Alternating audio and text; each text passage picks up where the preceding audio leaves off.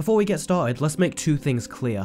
1. Despite the claims from early rumors and recent reviews, Jumanji Welcome to the Jungle is most definitely a sequel to the original film from 1995. It makes sure to clarify that in the very first scene. And 2. The movie managed to make more money at the box office than Justice League, and it hadn't even been released in China at this point. So in other words, more people went to see a movie starring Dwayne Johnson and Kevin Hart than they did Batman and Superman. May that forever haunt Warner Brothers and be a permanent reminder as to how much they screwed up. Anyway, I was always curious to see a Jumanji movie actually set in the horrific jungle, and now we have one. But which one is superior, the original or the sequel? We're about to find out. Let the battle commence.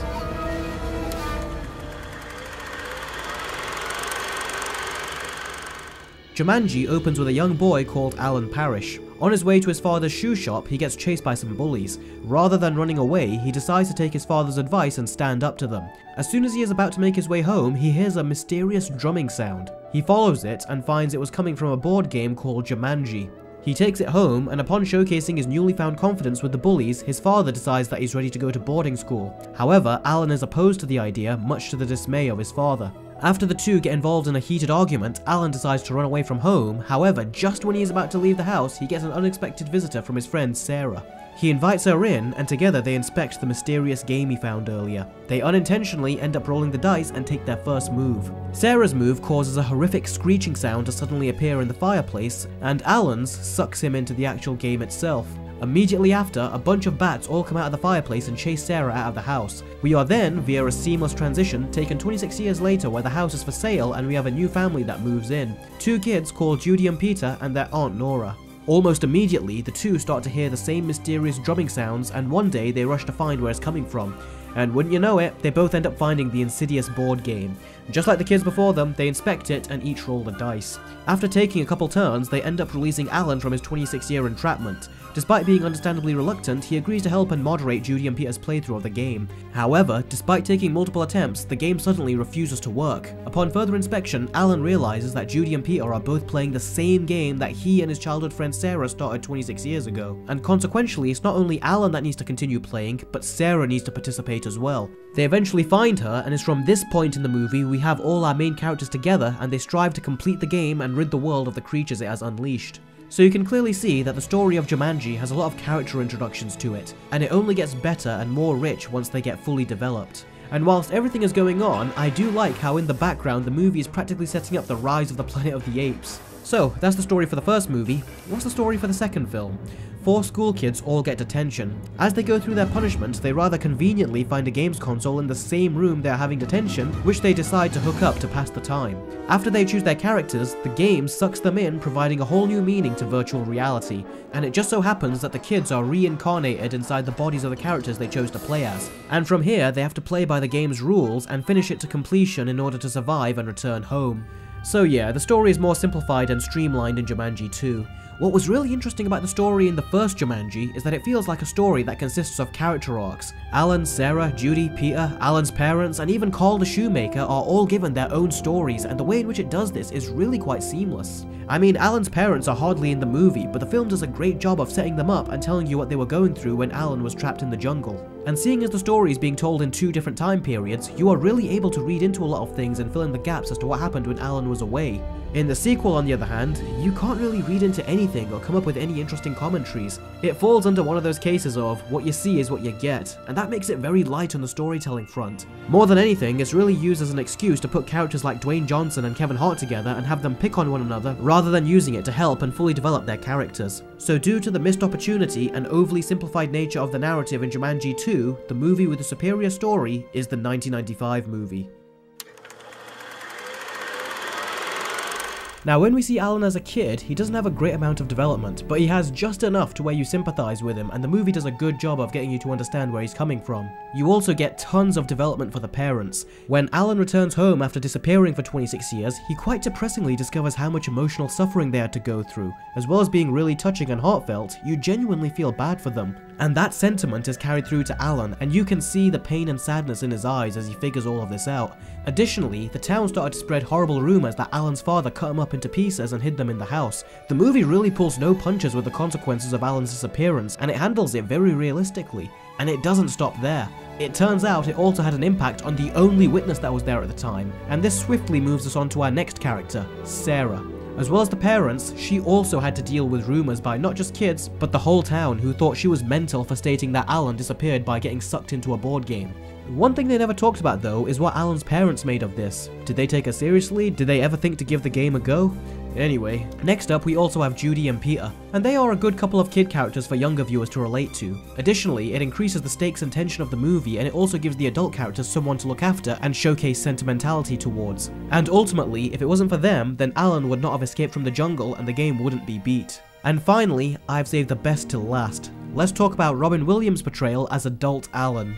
Now, Robin Williams is very reserved in his performance here. Usually when he plays a serious character, he will always find an opportunity to play it up or utilise his comedic talents, the primary example of this being Hook and Mrs. Doubtfire. But this is pretty much, to my knowledge, the only kids movie where he plays it straight from beginning to end, and that's very refreshing to see coming from him. Also, Robin Williams has proved time and time again that he is a great emotional actor, and the same can be said for his performance in this movie. So overall, Robin Williams did a fantastic job in this film. Now as for the characters in Jumanji 2, the movie portrays them as typical teenagers, but sadly their personalities are very light, and as a result, they just come off as flat and uninteresting. Now that being said, I surprisingly ended up liking the kid characters. They weren't good, but they were passable. Now it's time to talk about the characters that are the main stars of the show.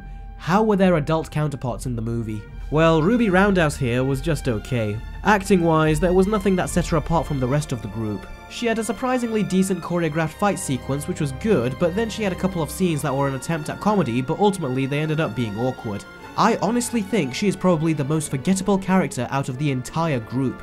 Then we have Kevin Hart, and I tell ya, one of the weaknesses on his stats list should have been talking, because out of all the characters, he is the most obnoxious and is just rehashing the exact same shtick he's done in his other movies, albeit in a PG-13 fashion. Ultimately, I can sum up Kevin Hart in the exact same way I have his other films. When he is doing stand-up, he's hilarious, but when he's in a movie, he is just flat out annoying and lacks diversity. Now the two that were easily the best of the group was Jack Black and Dwayne Johnson's characters. Jack Black's performance in particular was bloody amazing. As strange as it is to say, he fully embraced and embodied the mannerisms and body language of a young girl, and he is really good. As a matter of fact, he is too good. He channels a young girl so well that when the script ends up having him hit on a much younger male character, you are aware that it's a 16-year-old girl that is doing the flirting, but we, the audience, just see grown-up Jack Black hitting on a teenage boy. Regardless, on performance alone, I give Jack Black a 10 out of 10. He was that good. And finally, the one you have all been waiting for, it's time to talk about The Rock himself, Dwayne Johnson. Now what makes him funny is that every other movie plays him up to be the confident muscle man who can stand up to anything, and in this movie, he is a big muscle man who can stand up to nothing, because he is essentially a big sissy in this movie, and watching him be afraid of things such as a spider and at once even a little fluffy animal was awesome. My only complaint is that we didn't see enough of it. This means instead of coming off as a fully realised character trait, it just comes off as a couple extra jokes the movie decided to incorporate. So yeah, Dwayne Johnson is good, but unlike Jack Black, his character trait was not seamlessly integrated into his personality. So of the two movies, which one had the better characters?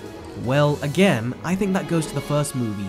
They just feel more real, interesting, and come across like three-dimensional characters that you actually care for and want to see come out of this alive. In Jumanji 2, the characters were decent, but I didn't care if any of them died or not, and unfortunately, that kind of makes them disposable. So yeah, the movie with the superior characters is the first Jumanji. Now the obstacle for our main characters is whatever creatures Jumanji throws at them. But before we talk about that, let's talk about how both movies handled their transference into the game. Now in Jumanji 2, when they get transferred into the game, it is not the least bit frightening, and the music does little to add to the urgency of the scene. In the original, on the other hand, it was brutal, unnerving, and genuinely creepy. Now the scare factor is significantly reduced when you watch it nowadays, as this effect looks quite cheap for today's standard, but when combined with Alan's painful screams, the brutality still comes through surprisingly well. Add to that, the very idea of Alan being trapped in the jungle with all of the animals and creatures we see later on is horrendously unnerving. Also, it definitely helps that the creatures in Jumanji were based on real animals. Now granted, they were exaggerated, but honestly, that always just made them seem scarier to me. The jungle is a very mysterious place, and we'd most likely die before even witnessing 1/10 of its population. So to illustrate that, the game pulled some enhanced creatures out of this mysterious jungle, and the very idea of going up against these things is genuinely terrifying. And unbelievably, the movie takes it a step further. Pretty much every single scene where the animals come out of the game, there is a unique and intense soundtrack that builds up for each and every single one of them. First, it slowly draws in your curiosity, then it draws on your fear for these characters, until finally you see the creatures, and then it comes down to a game of survival. And on a side note, have you noticed how much of an asshole Jumanji is to Alan? When he's a kid, he takes his first turn and it sucks him into its twisted jungle. When he's an adult and he works up the courage to take his first dice roll, after 26 years, it unleashes a hunter on him that he clearly has history with, and in his next turn, it tries to bury him in quicksand. If he didn't win with his 4th roll, I wonder what else it would have unleashed on him. Anyway, now it's time to talk about the jungle in Jumanji 2. Now there is a scene in the first movie where Alan tells Judy and Peter what a scary place Jumanji's jungle is, and he describes it in detail. You think monkeys, mosquitoes, and lions are bad? That's just the beginning. I've seen things you've only seen in your nightmares. Things you can't even imagine. Things you can't even see. There are things that hunt you in the night. Then something screams. Then you hear them eating. And you hope to God that you're not dessert. Afraid? You don't even know what afraid is. You will not last 5 minutes without me. When I heard this as a kid, I was blown away. Clearly that is the horrifying feeling we should get from the jungle. And what does Jumanji 2 do? Welcome to the jungle! Ah, son of a bitch! Get out of here, Ike. You're too young for this stuff. Bullshit. What's he doing now? Ah! Click it off, dude. Click it off. Dude, what the fuck is wrong with German people?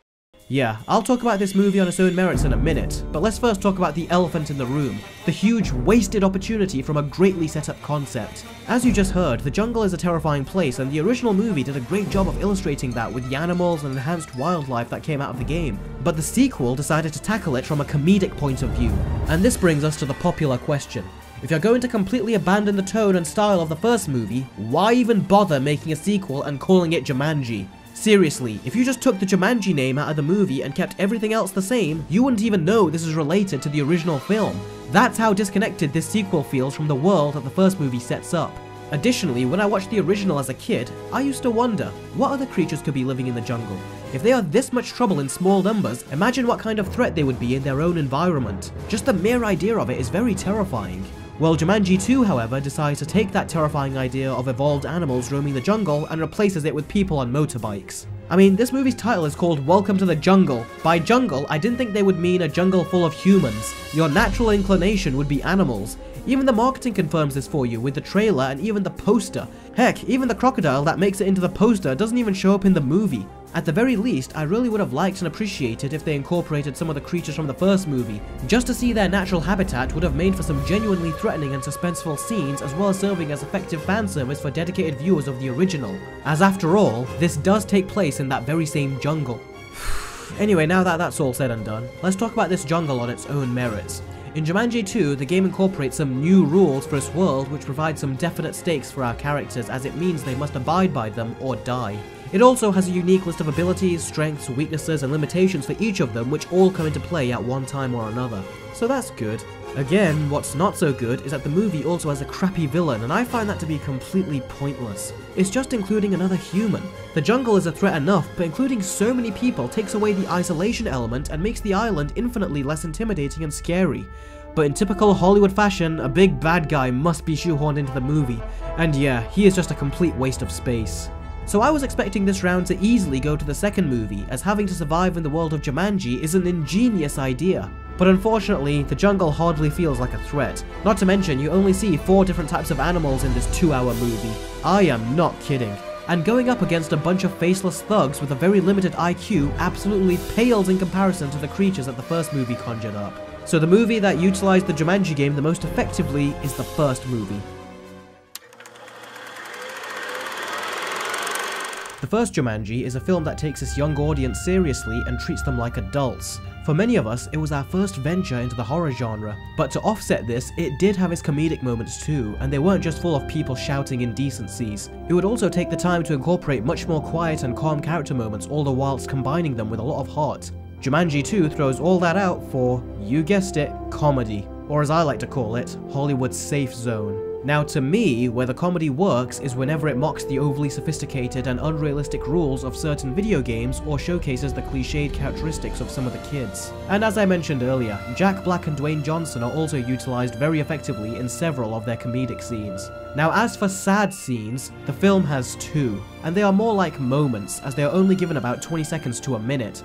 In stark contrast, the original had an emotional scene that went on for a really solid 5 minutes where Alan returns from his entrapment in the jungle and is searching for his parents whilst he simultaneously takes in how different his hometown has become. It was a really good scene, and it became increasingly more emotional as it went on. And that's what's surprisingly good about the first Jumanji. It would find opportunities to include some sad moments that actually connected to the story, and as well as giving it the perfect amount of time to play out through body language and facial expressions, the music would come in and enrich the moment with the exact emotion the scene is meant to encapsulate. And this brings us to the music for Jumanji. It picks a theme and is in keeping with it, but it's not afraid to branch out with different moods, and that drastically enhances the already established tone that the movie sets up. Despite the implausible subject matter, the composer James Horner took his job very seriously and put in so much effort into composing the soundtrack, and it shows. It's a score that consists of emotion, mystery, action, and horror, and it has an amazing ability of captivating you and pulling you into this world.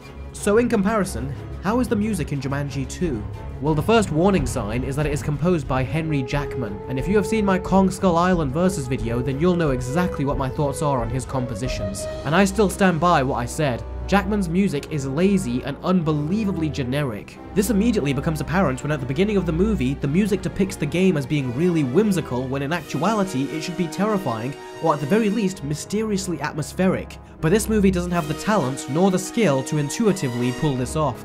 Even during its action and dramatic moments, the music does nothing to tonally or emotionally complement the scenes. What really bothers me about this is that Henry Jackman, when he wants to, is genuinely talented and can create a really good soundtrack. He has proven this time and time again with his scores for X-Men First Class, Uncharted 4, and a couple pieces from Captain America Civil War. But when he's cutting corners and wants to get something done quick, you can really tell, and the end result is unimaginative, uninspired, and criminally generic.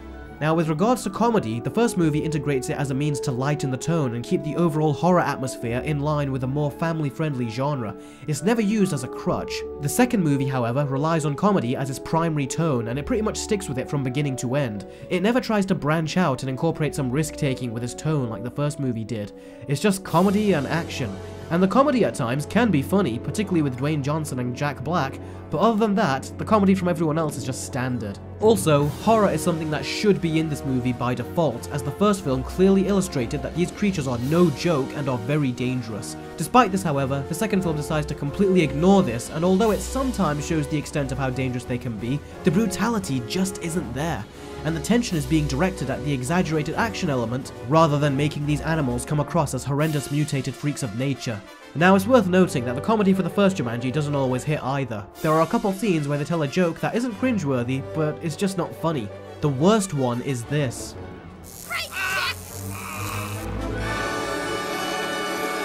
I honestly think this is one of the dumbest scenes in movie history. Seriously, who the hell wrote this? If anything, it's like this is foreshadowing how useless Kirsten Dunst is going to be as Mary Jane in the upcoming Spider-Man movies. So tonally, the first Jumanji tried something that was different and challenging. It's one of those very rare occasions where the PG rating is pushed to its limits and it leaves the realms of a kids movie and becomes more of a horror movie. Jumanji 2 attempts a more conventional tone of comedy and action, and coming off of the first Jumanji, this is very uncreative and downright tired.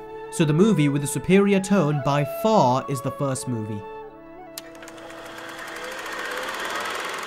Look, I know the original Jumanji isn't perfect. Some of the CG effects aren't great anymore, good god the monkeys look like crap, and Alan's father telling him that he doesn't have to go to boarding school despite having generations of family that did go is very inaccurate to how the elder generation treats long-standing family traditions.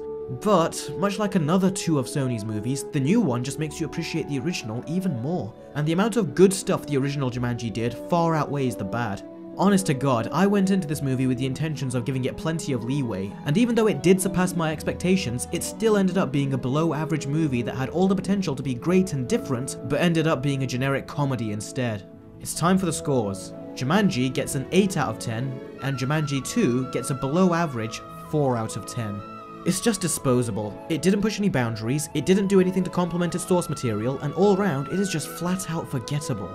Now, if this movie stood on its own, then I would give it some leeway, but it doesn't stand on its own. It's a sequel, and if you don't want to be compared to a well-known and established property, then you don't associate yourself with it. Now, for all my criticisms, the movie isn't as bad as I thought it would be, and if it was completely disconnected from Jumanji, then I would give it a slightly better rating and be more lenient, but when a studio tries to make a sequel to an already existing and popular property, then it is going to be judged as such. So I hope that with the inevitable sequel Jumanji 2 gets, Sony will try to inject some more creativity and take risks with the concept and tone. But this is Sony we are talking about, and when it comes to creativity, they have showcased a great deal of ineptitude on that front. So that concludes another Versus video. Sorry it took so long, guys. The next one won't take anywhere near as much time, I promise. As always, if you liked the video, please do give it a thumbs up as it genuinely does help. And also, if you haven't already, feel free to subscribe to my channel for more Versus videos. It's free for you and good for me. Thanks again for watching, guys, and I will catch all of you next time. Take care.